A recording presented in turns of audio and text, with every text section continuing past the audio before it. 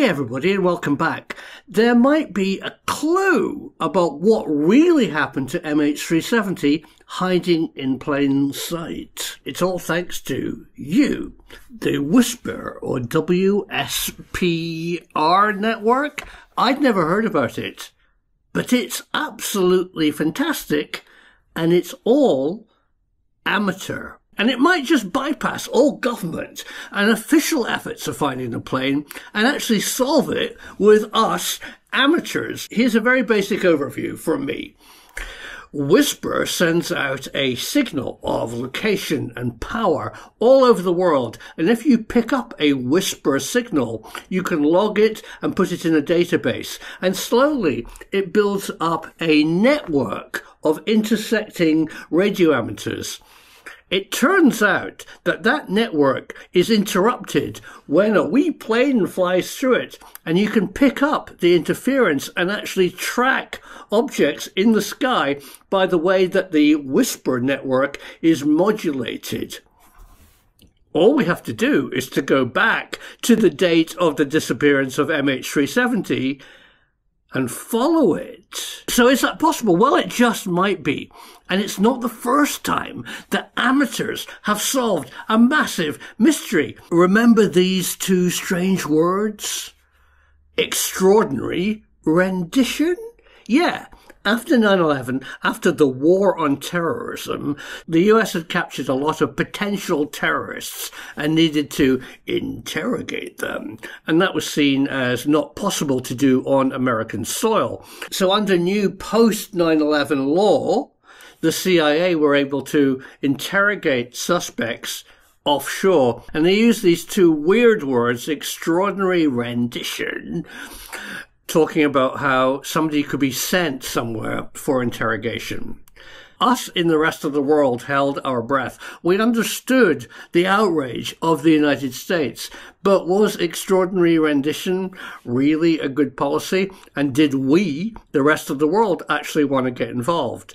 And the answer was probably not. So this is what the USA did. They put terror suspects on charter planes, business jets, and flew them to countries like Poland. But a charter business jet needed refueling after it crossed the Atlantic. So did they use British airports like London Heathrow for general aviation refueling? Well, according to the British Home Secretary at the time, Jack Straw, absolutely not. Britain was not involved in extraordinary rendition. Well, a Guardian journalist thought otherwise. And how he solved that mystery using amateur information might be exactly what we can do today to solve the MH370 mystery. The journalist knew that captured terror suspects were being flown from the United States to places in Europe, secret USA bases. It was also pretty well known that the CIA had its own airline, a charter company of just business jets, which would need refueling. Were these CIA jets secretly turning up at London Heathrow to be refueled for their onward flight to Poland? One group of people solved it. On the roof of the Queen's building, Terminal 2 Heathrow, every morning, plane spotters logged every tail number of every plane. Now, Heathrow weren't actually going to release the information. The government denied it. But the plane spotters logged every flight.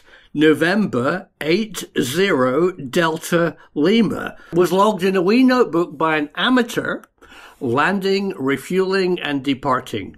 Who was this jet? With that amateur evidence, the journalist actually got a confession out of Jack Straw, the Home Secretary, clearly stating in Parliament that although Britain wasn't involved in the interrogation, we were offering our services to help extraordinary rendition flights. It all came out. So could the amateur WSPR network actually solve the mystery of where MH370 disappeared? What was its track? Did it blink out of existence, or did it crash into the sea? That answer might be hiding in plain sight and actually have a historical precedence from the birth of radar and Robert Watson Watt. Sorry, everybody, this is fast turning into my Christmas jumper lecture. Robert Watson-Watt's history absolutely fascinates me. Most people think he invented radar, which he didn't. And even today on Wikipedia, if you look up the history of radar, it says that Robert Watson-Watt invented it at a place called Daventry. Why the F was it Daventry? Well, the clue's in its place name, and it's very similar to this whisper network. The biggest radio transmitter in England was that place called Daventry. It was operated by the GPO, the Post Office, to transmit the BBC's radio signal. And they noticed that when a wee plane flew through the signal, it wobbled. That wobble was observed on the ground by Robert Watson-Watt, and it led to RDF, radio direction finding, and it was truly brilliant. But actually it was already known about. What we might be able to do with citizen science amateur radio whisper network is just the same. Not invent radar, but solve the mystery of MH370.